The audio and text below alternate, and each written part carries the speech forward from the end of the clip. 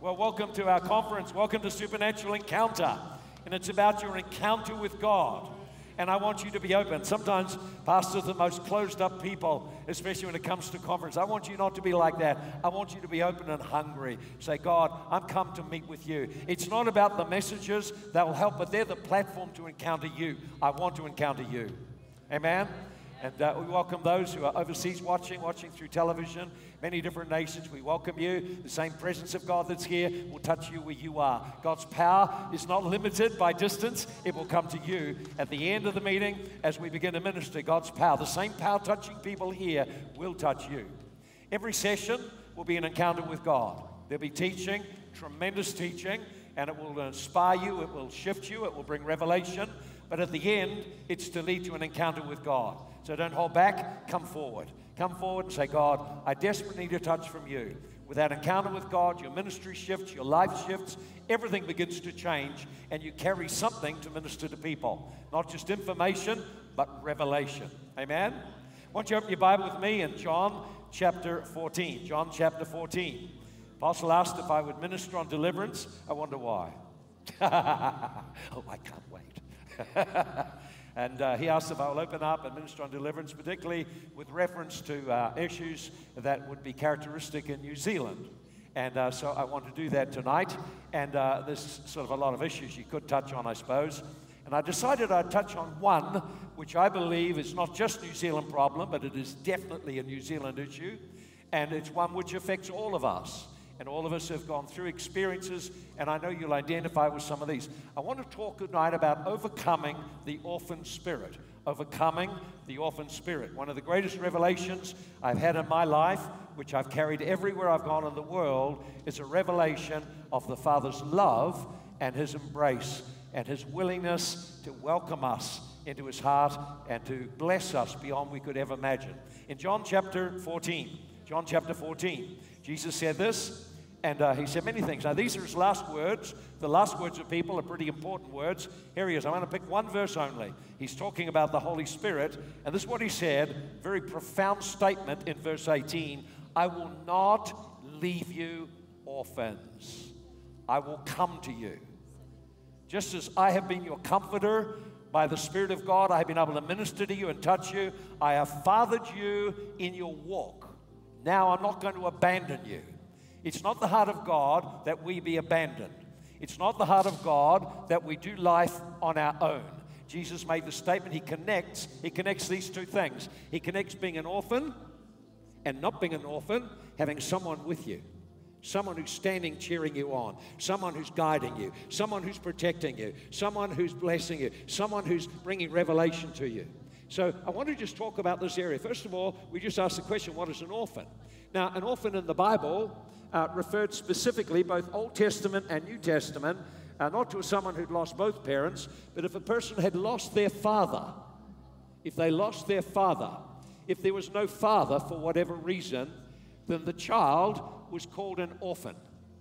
And if you were an orphan in the Bible, in that culture, there is no one to protect the family. There's no one to protect you. No one there to provide for you. There's no one there to give you guidance. There's no one there to comfort you. So it's not undermining the role of a mother, but from a biblical and Hebrew perspective, the absence of a father brings destruction and loss into a family. From the Hebrew point of view, if you were fatherless, if you were orphaned, then you were moved from whatever social standing you had. You became the poor to be looked down on. You were someone who was to be pitied because you were fatherless. To be fatherless is to be an orphan. Both New Testament and Old Testament, the word orphan, the word refers to fatherless. So what is the impact of that? I was reading some research recently, and they did some studies in America on single-parent families where they were fatherless. And they found as they looked at the trends of people, they examined people in different kind of categories. They found when a child grows up in a fatherless home, he's much more likely to end up in poverty. He's much more likely to suffer in a whole variety of ways. Let me give you a list of some of the things. Number 2, drugs and alcohol. Much more likely to end up on drugs and on alcohol. Addicted, trying to fill a pain, fill something but not knowing what it is. They're much more likely to drop out of school. They're much more likely to have to suffer ill health, much more likely to have depression, anxiety, and suffer emotional and mental issues. If it's a boy, they're much more likely to commit crime and end up in jail. If it's a girl, they're much more likely to become pregnant. You can do some research for yourself. There is a dramatic change in society when there's no fathers to leave their homes and to impact and influence the next generation. We kind of look, and everyone's trying to find answers for why there's so many problems. But what they're doing is they're just scratching at the fruit. They're not digging down far enough to say, actually, it all happened when the role of the father became disempowered and people were empowered to abandon God's pattern for a family. Say amen to that. Amen to that. So what is an orphan spirit then? We understand an orphan is a person without a father. An orphan spirit is not a demon. Otherwise, you try and cast it out. An orphan spirit, probably the best way to say it would be an orphan mentality. It's the mindset of an orphan. It's a way of thinking that's the result of experiencing life without being fathered. And people come to certain conclusions when they've not been fathered. They come with certain kinds of conclusions, being no one there to help them. Usually the conclusion a person comes is, I have to do life on my own. It's kind of put into a phrase people think, if it's going to be, it's up to me. That's an orphan mentality. Orphan mentality. But underneath the orphan mentality, there are tremendous wounds to the heart, and there are usually issues where demons do torment, do create issues, and cause people to suffer. You can be in a room full of people and still be alone. It's the issue, I'm on my own. I'm having to do life on my own. I got to make everything go. There's no one there to stand with me. There's no protection. There's no provision. There's no emotional support. I got to tough it out. And of course, then the male culture begins to rise up. Well, you can't show any signs of weakness or pain. You literally have to tough it up and hide yourself. So I want to just go a little deeper, and I want to talk to some things. And let's go further up in John chapter 4, and let's read in verse 7. And he says, if you'd known me, you would have known my Father. And from now on, you know him and have seen him. And Philip said, Lord, show us the Father, and it's sufficient for us. He said, have I been here so long, and yet you've not known me? Philip, he who has seen me has seen the Father. How can you say, show us the Father? Now, you have to understand, we know that, and we preach all kinds of things that Jesus came to do. But I wonder if you've thought of this, that Jesus actually came to reveal God as a Father. The forefront of his ministry was to make God known that he is a loving, kind, generous, caring Father. Most people have an idea of a father. It's shaped out of a patriarchal system. But when we have a look at Jesus, we will find he actually confronted the patriarchal model of what a father looks like. When he confronted the religious leaders, he was confronting a religious representation that did not represent God. It did not reveal the heart of God. Jesus came to make the Father known. That's why he said, if you've seen me, you've seen the Father, because it's the Father in me doing the works. I do nothing except what I see the Father doing, for the Father loves me, and he shows me what he's doing, and I do those things. So if you were to go through the Bible again, through the stories of Jesus, and say, this is what Father is like, you'll have your own image of Father, and it's usually formed out of the background you've come from, the experience you've had with the Father, and it'll be somewhat good, and it'll be somewhat bad, and the proportions vary depending on how bad the dad was or how good the dad was, but there's always a mix. There's good and there's weakness, because people are sinful. We have these broken areas in our lives, and we tend to just reproduce them generation after generation. And so Jesus came to reveal what the Father's like. So start to look at Jesus, how he interacts with people. And you find he doesn't behave the way we would think people would behave. We find he is caring. We find he is loving. We find he is tender. We find he welcomes people. We find that when people fail, he picks them up. We find he's actually most amazing Father. Now, get this. You see, Jesus, it says he went down at the very end in John chapter 13. It says he called his disciples together, said Jesus, knowing where he came from, knowing where he's going, and knowing what he had, it says he took off his garments and girded himself around and washed the disciples' feet. Now, for the culture of the day, foot washing was something you never did. If someone has got dirty feet and everyone had dirty feet because of where they walked, you would take the basin of water and give it to them. You wash your own feet. We don't do feet. It's just well accepted in the Hebrew culture, we don't do feet. So you find in the Bible, every time there was a mention of foot washing, they gave them the basin, you wash your own feet. We don't touch feet. Feet are unclean. So you understand now that the only person that would touch someone's feet was a paid Gentile slave. Now, Jesus girds himself around, kneels down, and washes their feet. What is he doing? He's saying, I'm representing the Father, and this is the heart of the Father, to treat you as something precious and valuable. So valuable, he'll come and he will tend to the deepest needs you have as though he were a servant. A little later on, Jesus spoke up and he said, you call me Lord, and you're right, I am your Lord. But if I, your Lord, have washed your feet, I've given you an example to do the same. In other words, I represent what the Father is like. The Father not only is Lord and powerful, but he's also caring enough to enter the darkest place of your life and love and serve you and bring you back to life again. See, we need to shift the mentality of what Father is like. Most of us come, and I've prayed for so many people in so many countries of the world. I find when it comes to prayer, they pray to Jesus, they find Father a little awkward. Why? Because when they try to call God Father, their heart doesn't seem to respond. That's because there's a wounding, there's a pain. And so they literally are still without a father.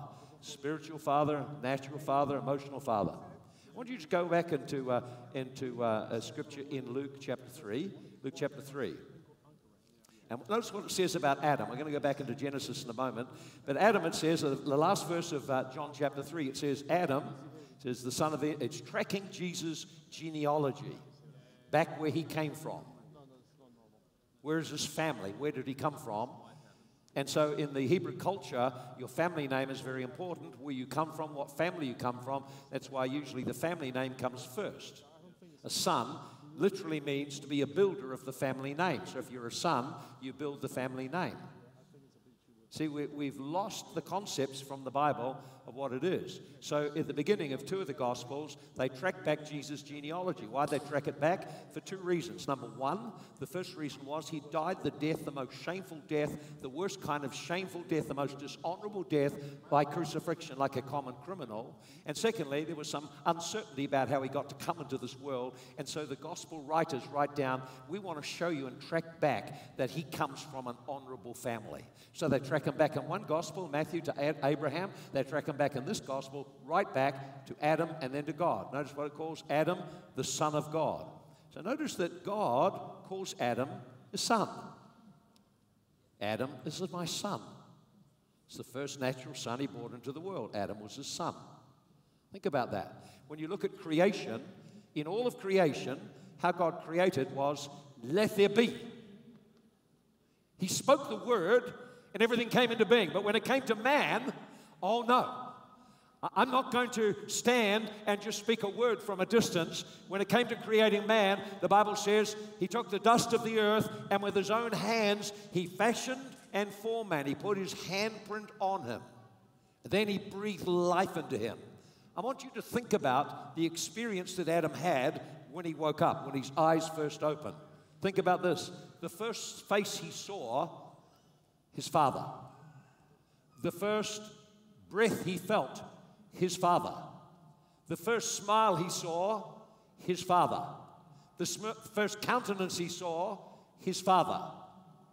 The first kiss he had, his father. I heard someone say at the men's camp I was at, they say, if your father kisses his son, the son will never kiss any other man. There's quite a lot of truth in that. When the father has a great relationship. The first touch, his father. The first embrace, his father. The first eyes he looked into, the tender, compassionate eyes of the father. The first home he had, his father made it for him. The first assignment he got came from his father. So when we look again at how man was designed, you see the hand of Father over it all. How can we minimize the role of the father without destroying people's lives? And so we see there the handprint of God over him. Now we look down. I want you to have a look in Genesis chapter 3. I want to show you some things that bear on the orphan spirit. We remember the story, and we find out Adam and Eve were in the garden, and they had an assignment. What was the garden was their home. What was their assignment? Guard the home. Guard the home. Secondly, cultivate the home.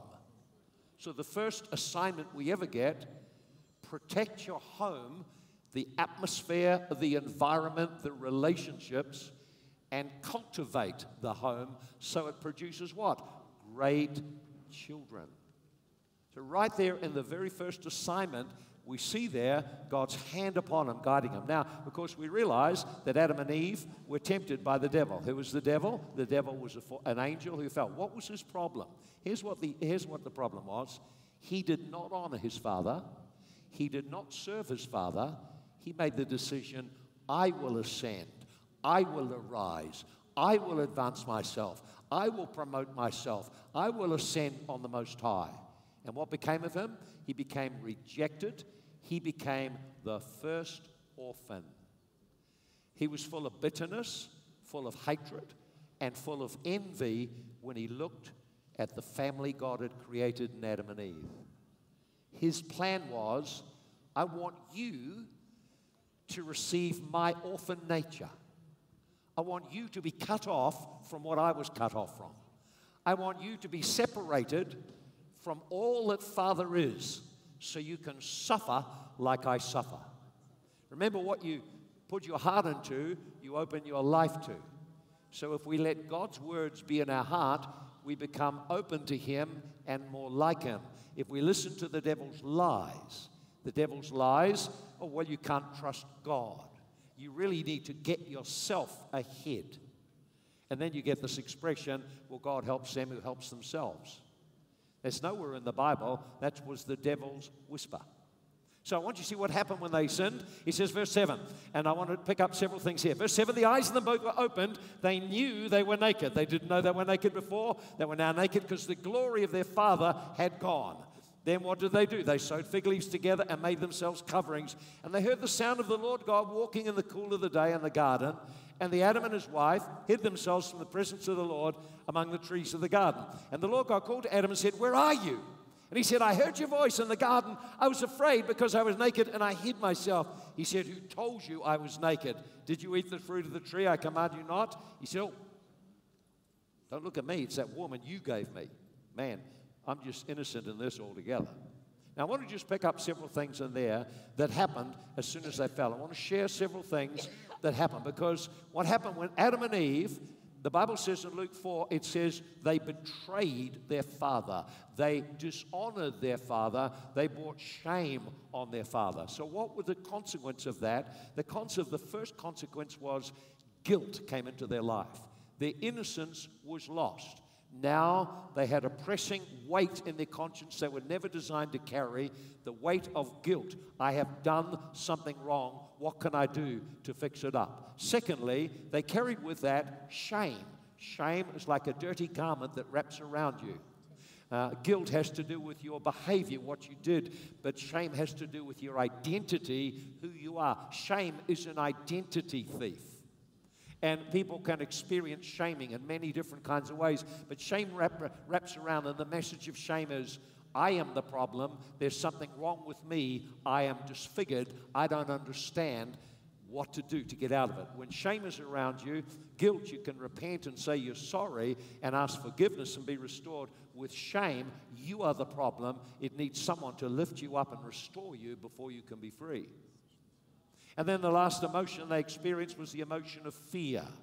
Tremendous fear. The fear of being exposed. The fear of being rejected. The fear of punishment. The fear of their father. It says that the Lord God came into the garden in the cool of the day. Now, here's an amazing thing about fathers. Fathers in the evening talk with their children. God would come every evening and talk with his son and talk with his daughter, would interact with them. It brings life when fathers talk with their children and talk about their day and talk about what they've been doing and enter into a dialogue. This doesn't happen by accident. This is a design that started in the Garden of Eden. How many dads come home and they know no more words left. All the words are gone. There's nothing to talk about, and all they do is lapse into silence. And so what happened is they had these incredibly painful emotions. The emotions are the drivers of the cultures of nations in the world. So if you have a look at the emotion of guilt and the desire for innocence, this is the driving force in the Western culture. Western culture is driven by law. It's driven by the desire to be right and to conceal or to get rid of or avoid guilt. That's only 20% of the world cultures. 70% of the world cultures are honor-shame cultures. They are driven by, I want honor, I want status, I want standing, but I fear that I might lose face. I fear that I might be shamed. So you go to the Asian cultures, the African cultures, you go to Polynesian cultures, you go to the Middle East culture, even to this day, what they fear is the loss of honor or the loss of face if you're in Asia. To lose face or to lose honor is to lose the approval of the community. And when you lose the approval of the community and become shame, then it's very difficult to engage socially, relationally, economically, in any kind of way. They fear to lose honor. Jesus' killing, or Jesus' death on the cross, was primarily an honor killing. They perceived he had taken all their honor away when they took the crowds or followed him. We must kill him, but not just any way. We can't just poison him. We can't just knife him in the back. We need to publicly shame him. So the drivers of much of the population of the world is the fear of being put to shame or disgrace. In fact, in some parts in Asia, they pressure the kids to conform by bringing shame and scolding over their life. And then the last 10% is the area of fear. About 10% of the cultures of the world fear the spirit world, so they become animists. They make offerings to try and get back the power. So Adam, when he sinned, lost innocence, became guilty, and needed to conceal it. Adam, when he sinned, lost his honor, lost his glory, and was covered in shame and needed to hide it. Adam lost his authority and power that he had, immense power, and then he became afraid, filled with fear. The answer of the cross brings an answer to all of these things. Okay, let me just show you a couple of more things. What is the consequence of being orphaned? When people encounter or experience the pain of loss of that connection with the Father, what happens? Well, you can see it, it's laid out very, very clearly. Here's the things that happen, and we'll get to some of the spirits behind it in a moment. Number one, their identity is affected. They covered and concealed who they are. Notice they put coverings. They didn't put it on the head. They put it on those parts of the body where they felt the shame that identified man and woman. So what happens, and we still to this day, when we're orphaned, we tend to cover who we really are, and we put up, in varying degrees, a presentation of what we hope will be accepted. When you do that, you are struggling like an orphan, not being able to be who you are or true to who you are.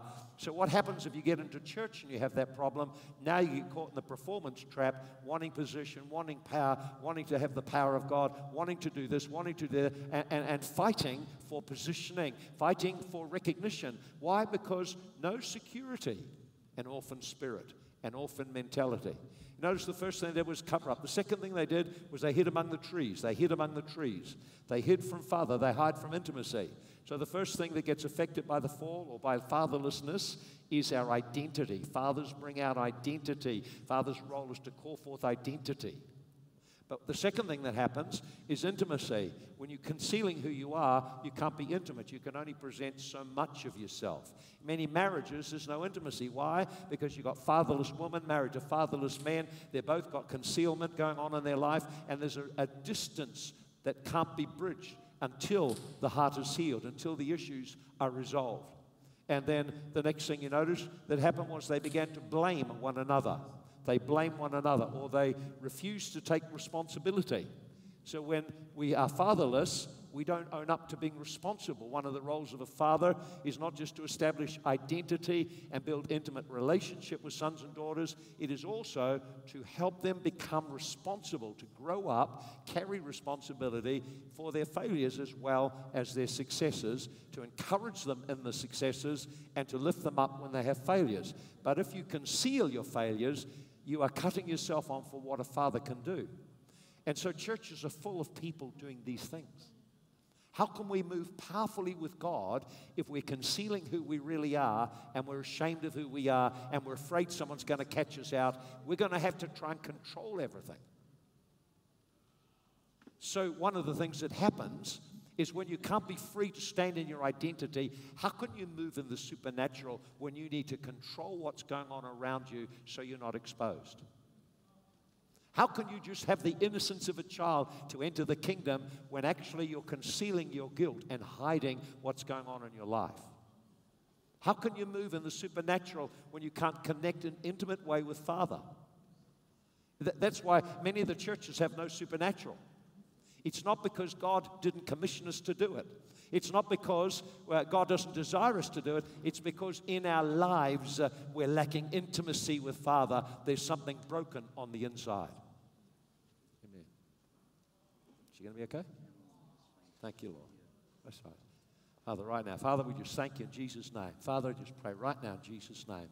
I just release your presence and power. Touch her right now in Jesus' name. You're going to be okay, dear. Just the heat. Thank you, Lord. Okay? Just leave it in there. Well, let's stay where we're going. There's always something happens on the way. Okay, here's the fourth thing they did. When we're fatherless, there's a struggle to make life work. That's why to people, I've been in altar calls all over the world, and I'm interested in the next generation coming up. What I've discovered is this: one of the major issues that comes up is anxiety. Fear, I can't make it. And isn't it interesting? It's coming up in a generation which is fatherless. The other thing that comes up is depression. When you're fatherless, you haven't got someone backing you on saying, "Go, son, I'm with you all the way. I believe in you. You can make it. I'm going to help you make it. I'll make my resources available. I'll make my strength available. And if you fall down, don't worry. I'll get you up and give you advice how to go forward." That's what fathers do. That's what you see why life is a struggle if you've got no one like that. It's a struggle if you don't know God like that. And so what happens is then people struggle to control their environment.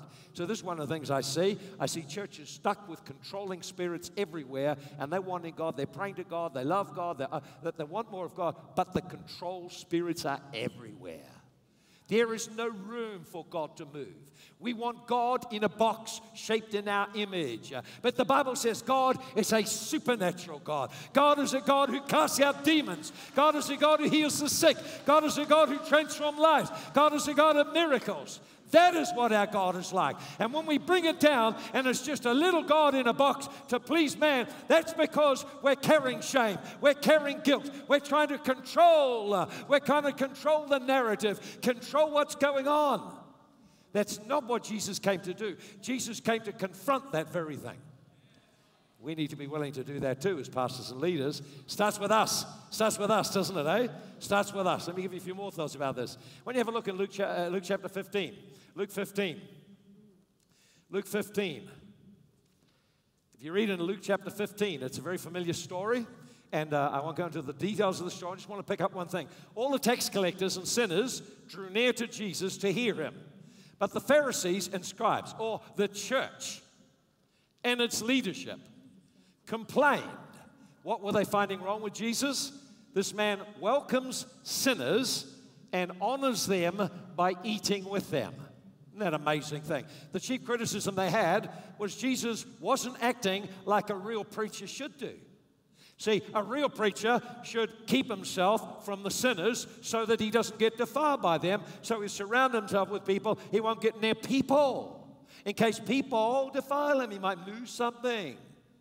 And so the Pharisees kept themselves separate from ordinary people. You had to change before you could belong. change or you can't belong. So here comes the latest rabbi who's getting the following. What he does is he finds the sinners. Who does he find? Tax collectors. They were called the traitors. They were the worst of all. Then everyone else is just a sinner. The homosexuals, drug addicts, prostitutes, all of those people were there. And he welcomes them all. Welcome, welcome. And then what does he do? He eats with them, which in Asia and the Middle East, it's honoring them. And the religious people say, but they don't deserve honor. He's saying, listen, you need to understand my Father's heart. And he tells a story about two sons, and one son dishonors his father, walks into the world. What happens when you dishonor father and walk away? Your life will not go well. Ephesians 6 verse 2, dishonor or honor your parents, father and mother, they may go well for you, and that you may live long. When you dishonor them for whatever reason, life does not go well. Dishonor God, life does not go well. Dishonor your parents, life does not go well. You end up where you didn't expect to be. When I do counseling, one of the first things I look for is to track a problem back. Is the fruit you're bearing today related to dishonor that went right back in your life? Is there been a dishonoring a father, a dishonoring a mother? Is there something been going on in the area of dishonor that now is manifesting a fruit in your life that you need to deal with? You don't need a deep fix. You need to face the issue you've been running from, that actually you're operating like an orphan, you've rebelled, dishonored your parents, and then it leads to a path downwards. We see the man rejected, we see the man in bondage, we see the man connected to the pig farmer, meaning he's addicted to things to support him. There's no other way he can get ahead. He returns to his father. The second son, he's the religious one. He also dishonors his father. How does he dishonor the father? He won't go into the meeting. He won't go into the party. In the Middle East culture, you don't go into the party, and you're the oldest son. You've dishonored, disgraced your father. You're in for a toweling later on. He dishonors his father. Why? Because he resents the treatment the other son's getting. He doesn't have the father's heart. He is literally an emotional orphan. When you're an emotional orphan and you're religious, then you judge people, you reject people, you blame people, you criticize people. You can't see the good that's been in your life. But the father goes to meet him as well, because the father's plan is to restore everyone. That's the heart of God. Jesus is virtually saying in the story, if you have trouble with father eating with people, how are you going to handle a father that runs to them and hugs them, kisses them, makes them welcome, doesn't say anything except put on my robe, put on my ring of authority, and put on some shoes of sonship, make him welcome again? That is what the heart of the Father is. We need the revelation of our loving, how kind. Nothing's beyond his reach. Nothing is beyond his reach. Nothing beyond his reach. If you have an orphan spirit, it'll shape the way you think, it'll shape the way you act, it'll shape the way you react in relationships. People can be fatherless for many, many reasons. It doesn't mean necessarily, from a spiritual perspective, you didn't have a natural father. And some fathers are very angry men. Some fathers are very controlling men. Some fathers are very abusive men. When a father abuses the children, their heart is wounded, and emotionally, they're fatherless. They now live like an orphan because there's no connection. See, a father may be passive, not responsible, not standing up. He's shut down because he himself was hurt. A father can be irresponsible, leaves everything to his wife. She rises up, takes the role of leading the household, and the father now is failed as a father. There's a pain in the children. Becomes very noticeable when a child goes through teenage years and they need the father's voice to shape and guide and bring them into identity. I don't go anywhere in the world where I don't find people struggling from issues of an unresolved conflict with a father, unresolved conflict with a mother. They've literally brought the dishonor and the orphan spirit into their walk, and now they want to walk with God, who is a father. Can't be done. You'll have troubles. You'll be a performer, and you won't flow naturally out of a love relationship.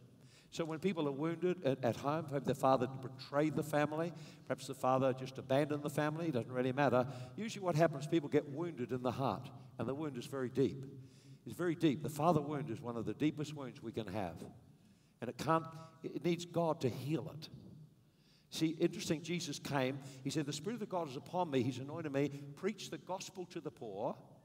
In other words, bring people back and connect them to Father. Now I want to heal their heart so they can have a relationship with Father. And then I want to deliver them from demons, so now they can actually be free to live with Father. And then I want Father to give them vision for their life and their destiny, and then empower them to fulfill it.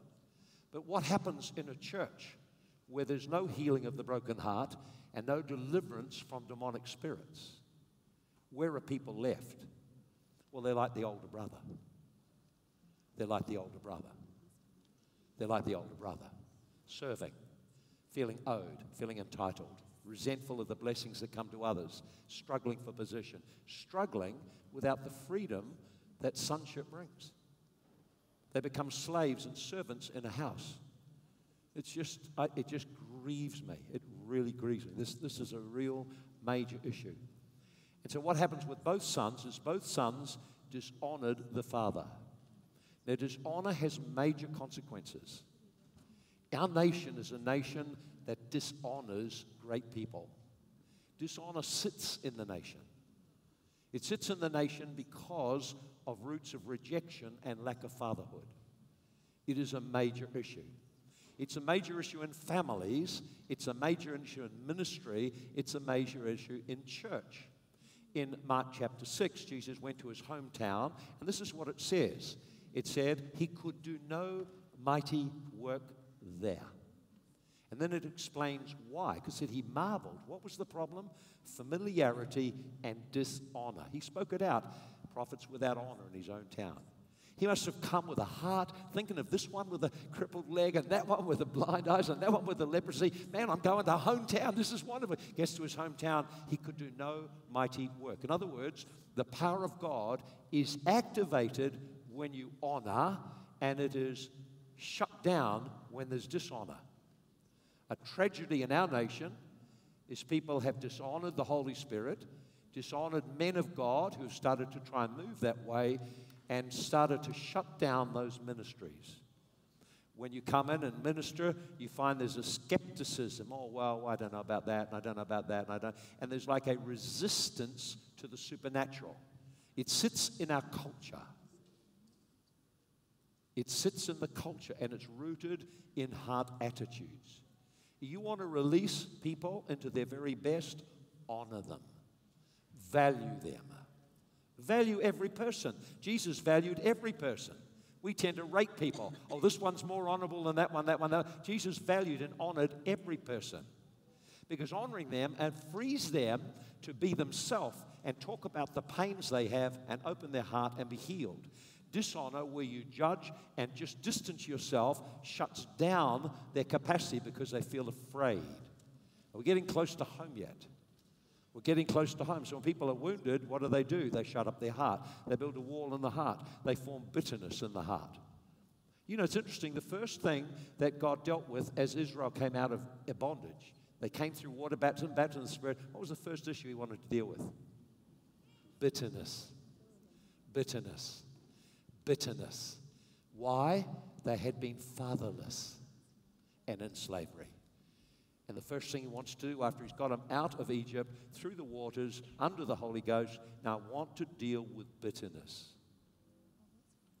Bitterness is a huge issue for people to deal with. Why? Because we don't feel it, but the fruit shows. When people are bitter, they make bitter judgments. They make judgments. Well, I never trust a man. I never trust a woman. And so they begin to make trust, these judgments in the heart. They form vows. I'll never let anyone near me. You know, I found people in senior ministry who are struggling. What are they struggling with? They're struggling to try and control the ministry.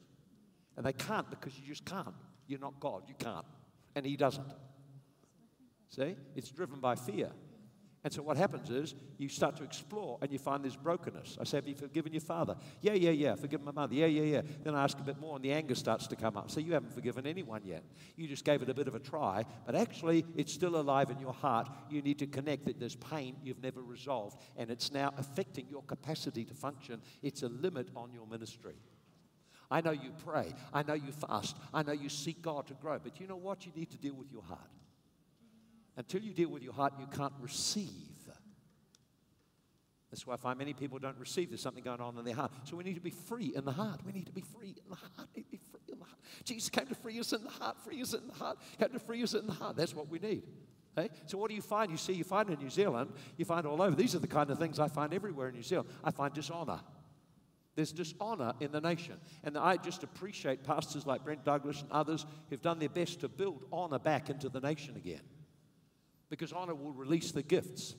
Honor releases the blessings. It releases the flow from people's life. But under dishonor, there's rejection. People feel rejected. They feel abandoned. They're struggling with rejection from family, struggling with rejection in their life. They're struggling with shame. Shame is a major issue in New Zealand culture. That's why you can't be yourself. Then you become reactive rather than creative. See, bitterness is an issue that I find everywhere. I don't go anywhere I don't find bitterness as a root. It's in our nation. It's in the soul of people. It's eating them out. And when you're bitter, you can't see the good. You just have to compare, and you're always angry about something. You're always focused on injustice and trying to right an injustice. This is true across the nation. Doesn't matter what color, doesn't matter what race. It's the same issue because it's a human issue, but it's very strong in New Zealand in the lives of people. We need to be delivered from these things. We need to be totally delivered from it. Hey, you're getting quiet now. Must be getting close to home. Now, so what does this do when you come into the church? Oh, I'm glad you asked. I tell you what happens. You have kings instead of fathers. What's the difference, you say? Oh, it's a huge difference. Huge difference. See, king rules a kingdom. And the Bible tells us about King Saul in 1 Samuel, I think chapter 6, it says, this is the nature of a king. He will take your sons. He will take your daughters. He will take your tithes. He will take this. He will take this. He will take. 6 times the word take is mentioned. That's what kings do. Kings don't leave legacy. They build their kingdom. And they use people to build the kingdom. What does a father do? Well, in 1 Corinthians chapter 4, Paul says, he said, well, you have many instructors, but not many fathers. So fathering is a problem in his day as well. Many instructors in Christ, but not many fathers. Chapter 4 of 1 Corinthians, verse 14 to 17. So God is restoring apostles. See, an apostle is a spiritual father. What is the difference between a king and a father? Oh, there's a huge difference. See, a father is wanting to raise up sons and daughters. A father is wanting a legacy by helping sons and daughters find their identity and come into their destiny, fulfill their call. He's wanting to raise up people who, because of relationship, become builders of the house, not because they're driven to and pressured to. Oh, there's a huge difference between a father and being a king. When I first went to Miami to meet with Apostle Malnada, I'd listened to his material. I had watched him do minister. I had seen and heard many, many things. But when I went there, there was one thing I wanted to know. This was the only question I had.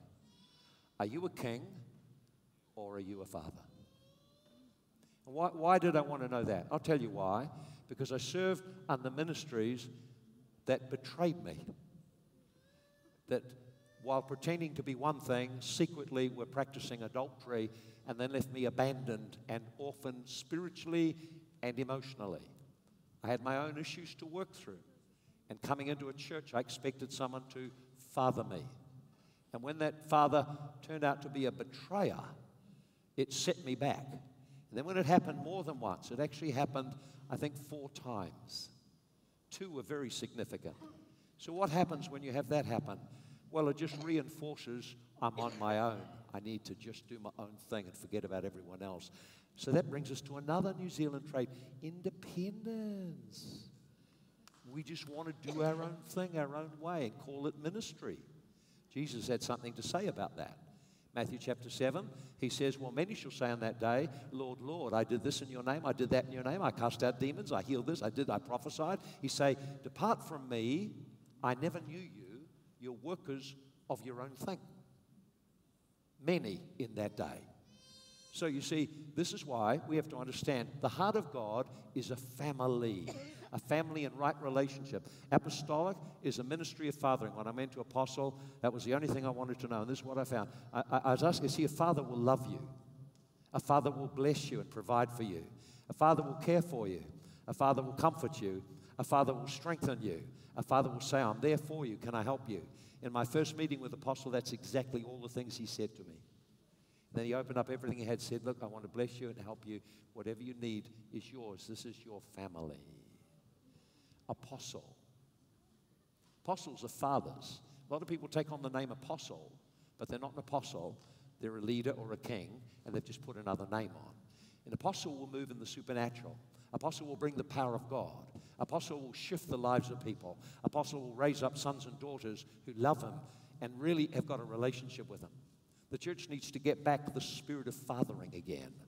See? It needs to get the spirit of fathering. We need to welcome the ministries of apostles and prophets. Let me just finish with a couple of things now. In Malachi chapter 4, verse 7, this is the last closing aspect of the Old Testament. And this is what the prophetic word is, a brilliant word. He said, I will send Elijah before that great and coming day of the Lord, and he shall turn the hearts of fathers to the sons and daughters, and the sons and daughters to the fathers, or the earth will be smitten with a curse. So what God is saying is the end times, one of the great plagues on the earth will be the breakdown in family, the loss of fathers, a fatherless generation. And he says, I'll send the spirit of Elijah, and this is what he'll do. He will turn hearts. Fathers will then turn back to their families. Sons and daughters will be reconciled with their fathers and their mothers again. So what is it? Why did he say, I'll send the spirit of Elijah? Oh, I'm glad you asked. Because that gives a key to what the problem is. Okay? Here's what the problem was. In the days of Elijah, God raised Elijah up with an assignment. The assignment had several facets to it. Number one, he had to tear down, he had to confront the altars of Baal and the Baal worship and the Ashtoreth worship that controlled the nation.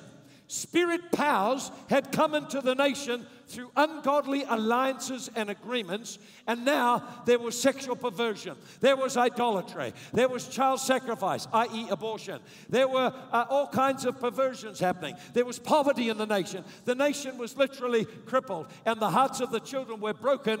Fathers were broken down. The prophets were destroyed. Don't think that that condition was confined to the Old Testament. The same spirits that worked and empowered the people of that day work in our society in the West today, doing the same things. These things don't just appear. There's a spirit operating behind them. What did Elijah do? He stood up in the authority God had given him, and he confronted a religious culture.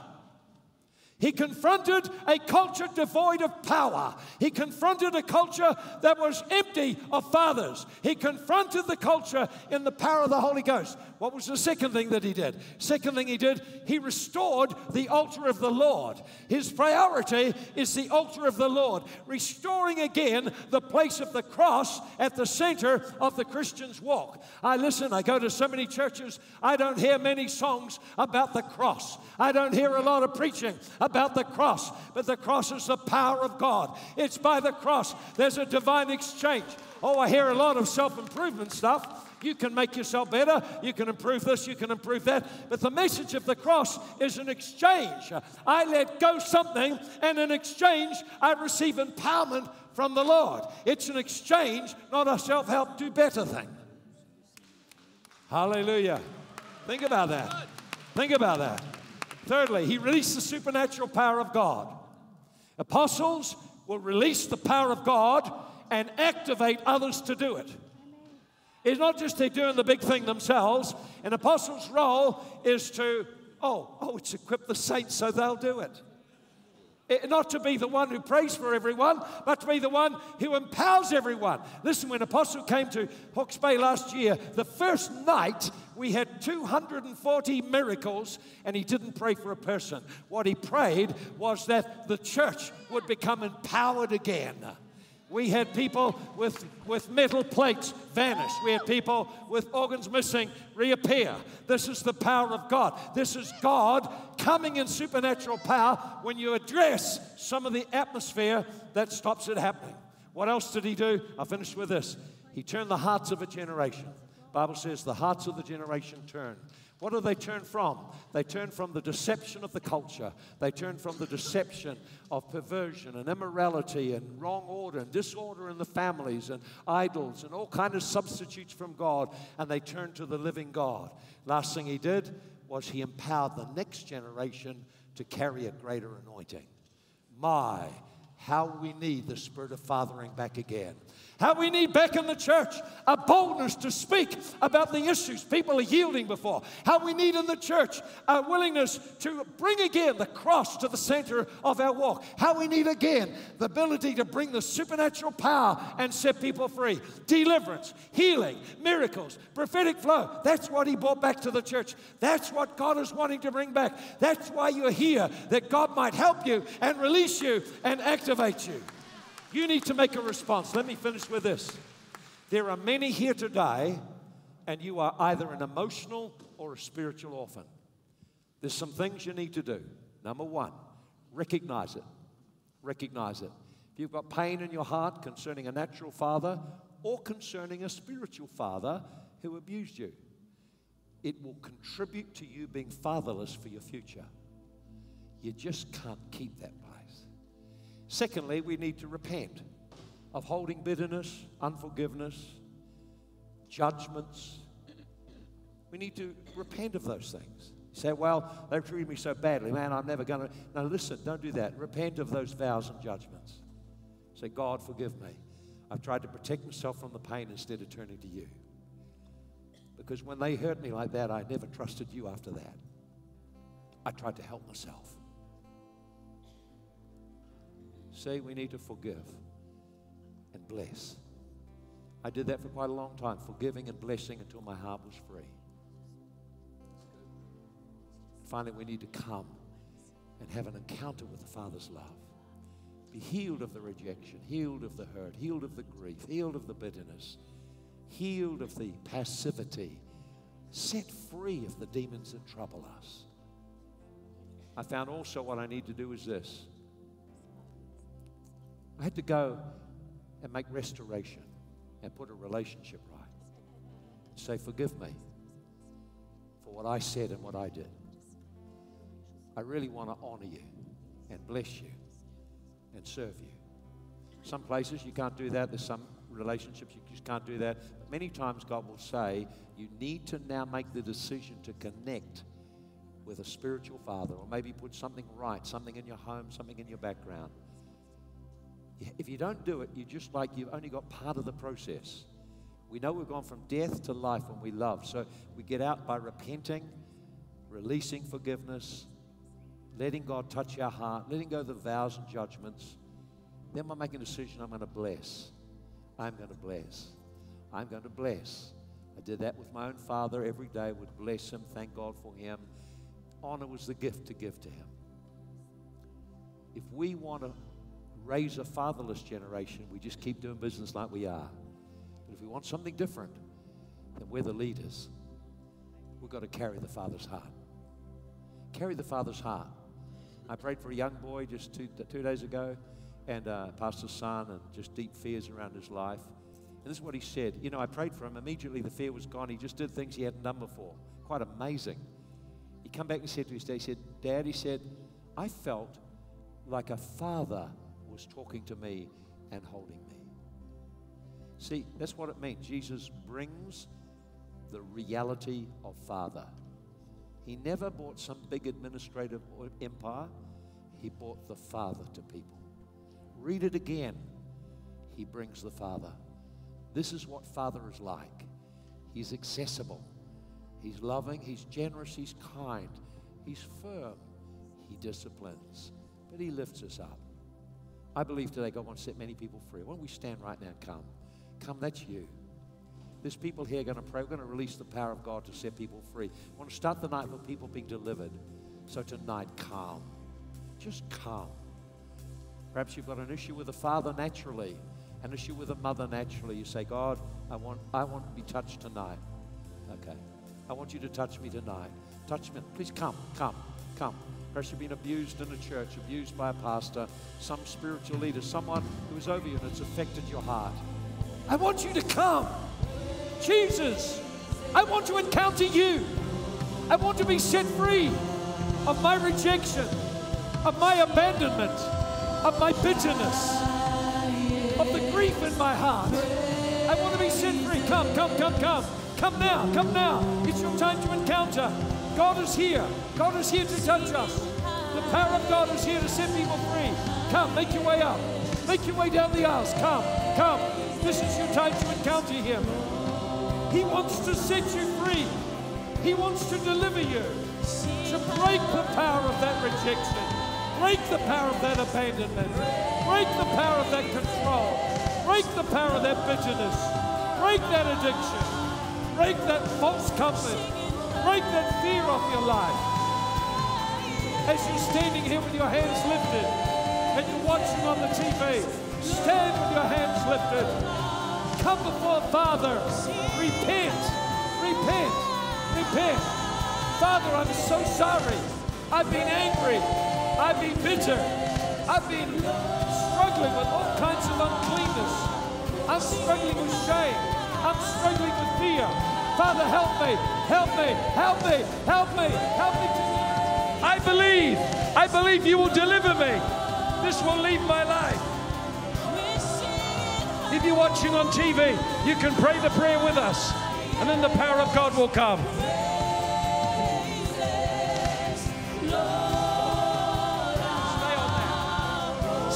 Yes, Lord. Yes, Lord.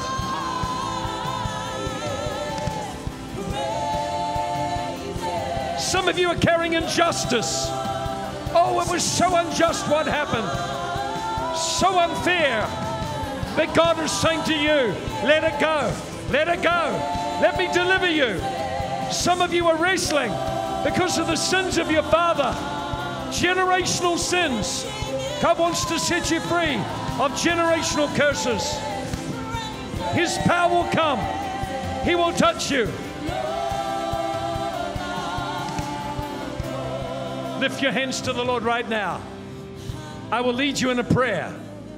At the end of the prayer, I want us all to worship God together. We're going to sing highest praises. We're going to lift the name of Jesus very high. When we do that, the ministry team are going to come and lay hands on you. As soon as they lay hands on you, stop singing, stop praying, just receive deliverance. Breathe out.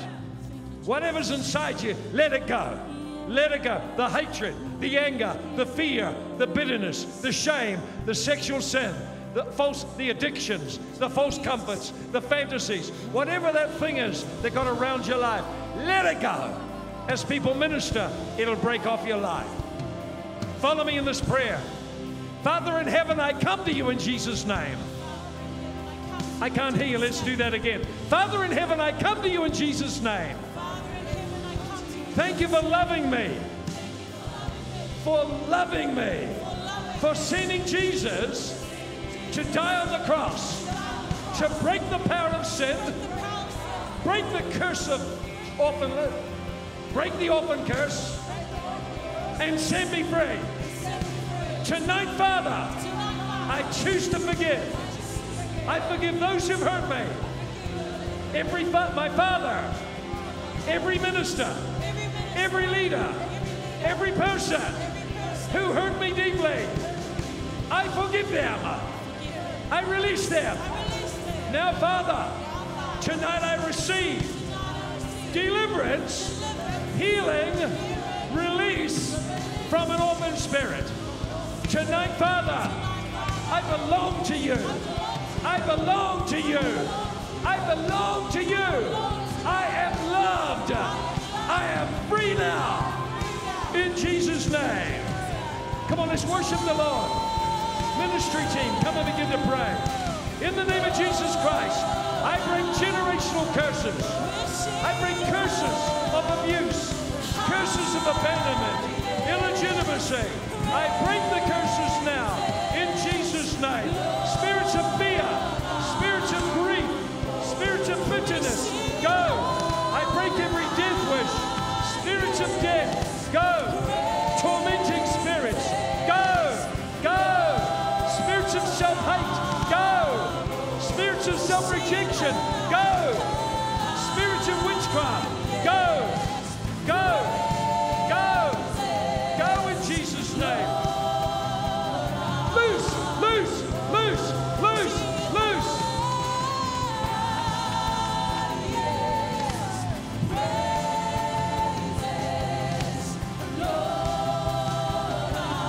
Come on, team, release the power of God. Release the power of God.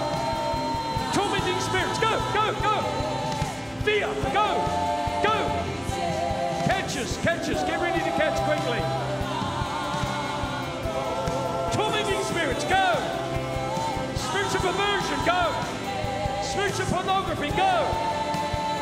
Unclean spirits, go. Spirits of homosexuality, go. Go. Spirits of terror and fear, go. Spirits of trauma, go. 1,000 generations you are worthy, Lord of all. To you the same is in me. We lift our voice to heaven, singing worthy, Lord of all. Be enthroned upon the praises of 1,000 generations. You are worthy, Lord of all.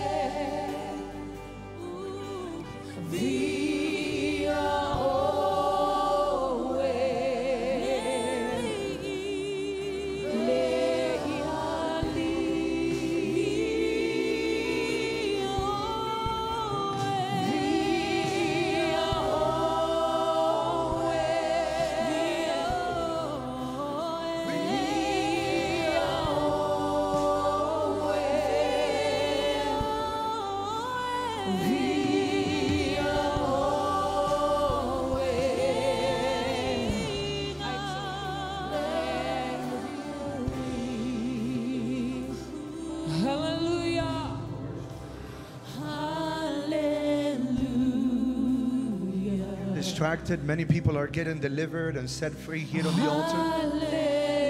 But let me ask, I'm one of the pastors with Apostle Maldonado's team. How many of you are sick in your body, that you need healing in any, perhaps you have herniated discs, asthma, migraines, cancer? Can I see your hand? If you could raise your hand if you need healing in your body. Can you raise your hand? I'm gonna ask our team if you guys can go on, our pastors, to go help us. Keep your hands up because somebody's gonna get to you. I saw a woman that was getting healed from herniated discs. The presence of God is here, and as you worship, He's bringing deliverance to you. He's bringing healing to you.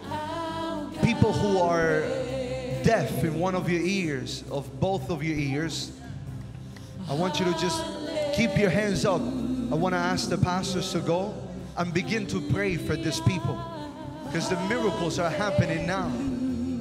If you came crippled, if you have metals in your body, God is healing you. There is a woman, you have metals in your hip.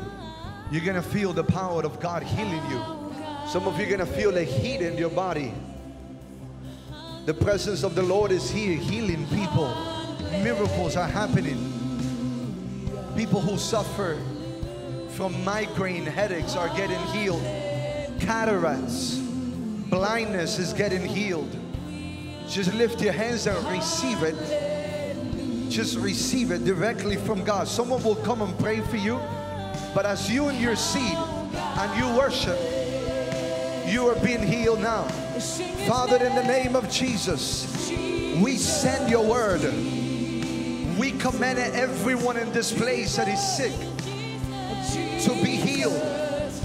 As they stand in your presence, healings are taking place. Miracles. I see creative miracles that are taking place. There is a woman that you heal from cysts in your ovaries. You're gonna feel a heat touching your ovaries. That's the power of God touching you. Hey, be healed now. Be healed now. Many of you that are still getting delivered, receive your miracle now. Those cysts are disappearing. Those cysts are disappearing. You're gonna feel the pop in your ear. Ears are being opened. Hallelujah. Come on, let's sing it together one more time. Yes, Jesus. Hey. Jesus. There you go. You're feeling the power of God in your womb. You're feeling the power of God coming upon you. Why? Because when the presence comes, it comes for a reason. It comes with a purpose. It comes to deliver. It comes to set free. It comes to restore. I command new organs. Many of you that needed organs in your body. There is a young boy. You're getting healed from one of your lungs. Jesus is putting a brand new lung in you. Deaf ears are being opened. Blind eyes are being opened. It's happening now. Now, let it go. Receive it. Receive it. Receive it. Men are healed. Men are getting healed from tumors. I see tumors that are disappearing. It's happening. It's happening already. Miracles are happening already. I command those tumors to dry up now. Jesus, Jesus. Let it go. Do what you couldn't do. If you came crippled, if you came with a cane, with a crutch, let her go. Begin to walk now.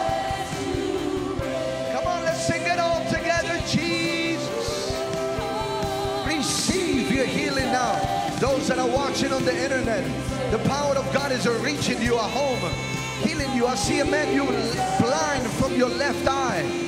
You're feeling a heat in your eye. Jesus, just open your eyes.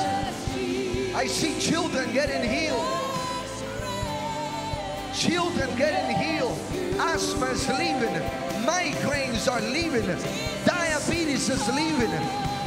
Metals in the body are turning to flesh and bones. Tumors are disappearing. Cysts. I see a woman, you came with cysts in your left breast. The power of God just touched you. The power of God just touched you. That cyst left. You are healed tonight. If you're feeling the power of God already, I'm going to ask you to go either to the right or to go to the left. Begin to do what you couldn't do. If you came with asthma, start moving around. Start running around. If you came with there is a man, you came with a herniated disc in your back. I see people already moving, getting healed. A man that came with herniated disc in your back. The power of God just touched you. You felt the heat in your back. Those herniated discs, God just put brand new discs in your back. I want you to begin to do what you couldn't do before. If you came sick, begin to do what you couldn't do before. Pastors are moving all across the building, the stage, the seats. But just quickly find someone. You felt that ear that you were having trouble hearing just popped. Jesus just opened that ear. There was a woman, you came, you haven't smelled in years. You lost the sense of smelling. The power of God just touched you and recreated the glands that you needed. That's it. If you're beginning to move, come on, grandma, move. Do what you couldn't do before. Do what you couldn't do before. Do what you couldn't do before. There we go. Come on, Anton. Just bring him to the right. Bring him to the sides. Quickly. Bring him to the sides, Anton. Bring him to the side. To the side. Let's bring him to the side. Come to the sides. You're going to see the team there on the left and the team on the right. You're going to see the team on both sides. Begin to do what you couldn't do before. Quickly.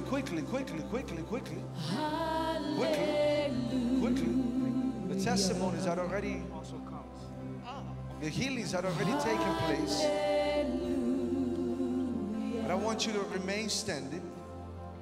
And those of you that are also, you were in the encounter with us last year, and you have a testimony, we want you to come to the left and we want you to come to the right so you can testify. How many of you received with Apostle Mike Connell? Come on, can you put your hands together for the Apostle Mike? Come on, give Jesus a big praise. Come on, can you give Jesus a big praise today? No, but that's kind of like, I said, can you give Jesus a big praise? Come on, I want to hear you shout. Come on. Come on. Somebody shout unto Jesus today. Hey.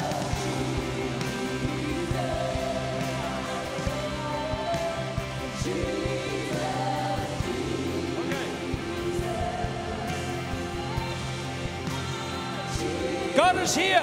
Look at this, a miracle. Another one. Thank you, Lord. There's many miracles taking place. This is 2 days of miracles. 2 days of miracles. Listen, get on the phone. Talk to your friends. Get them here tonight. We've got a fantastic cultural welcome organized by Pastor Luca. New wine team from Miami will be here, lifting us to a totally different level of worship. Apostle Maldonado will be here. You're in for an amazing time. Get your friends. Ring them. Get them to come. Just get on your phone now. Tell them, come. Miracles will be here tonight. Bring sick people. Bring people who are troubled that need freeing.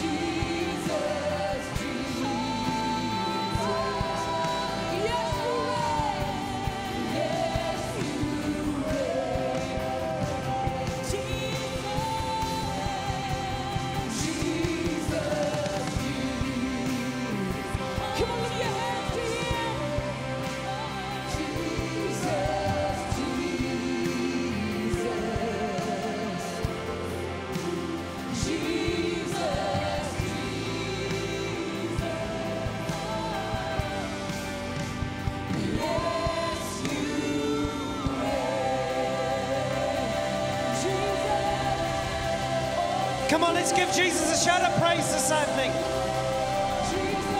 Come on, let's lift his name up.